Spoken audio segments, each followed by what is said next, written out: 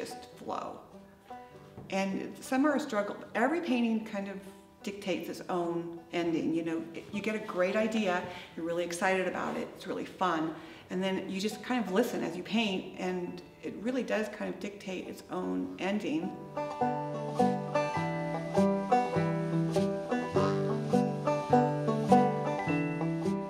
My mother was an artist. She made puzzles for us and things like that. I always watched her color. She was really great, you know, with the art, and so we always did that. My mom would have us sketch our portraits in the mirror. And as you evolve as a person and life affects you, I think you see life in a way that comes out in your art.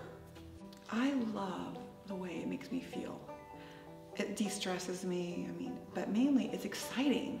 When you see something coming around and it's working and it's something you want, when you get up in the morning, you can't wait to get to the studio because you have ideas about the next painting. And I seek it out wherever I go, art and beautiful things, you know.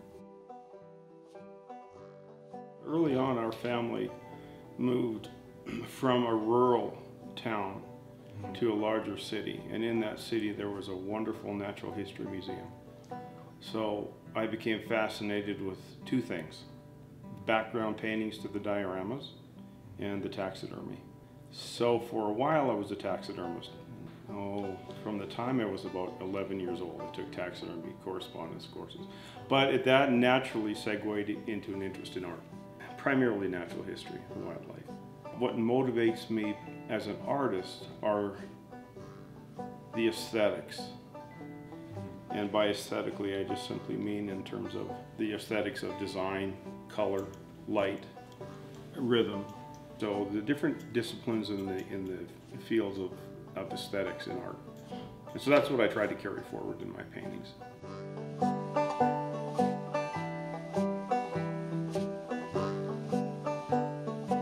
I got a certificate in scientific illustration from Cornell. I started illustrating books. You know, I have folders full of sketches of particular animals, so I'll bring those out and I'll have those references of everything from a beak to a leg and things that I've sketched out in the field. Because, as I say, photographs, you know, they're essential to work with animals and birds, but they just don't capture everything, and they just don't give you all the information that you get from studying from life.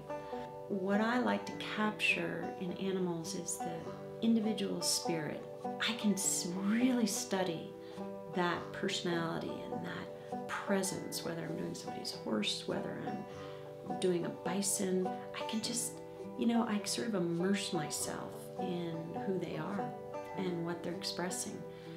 And that's what I want to capture.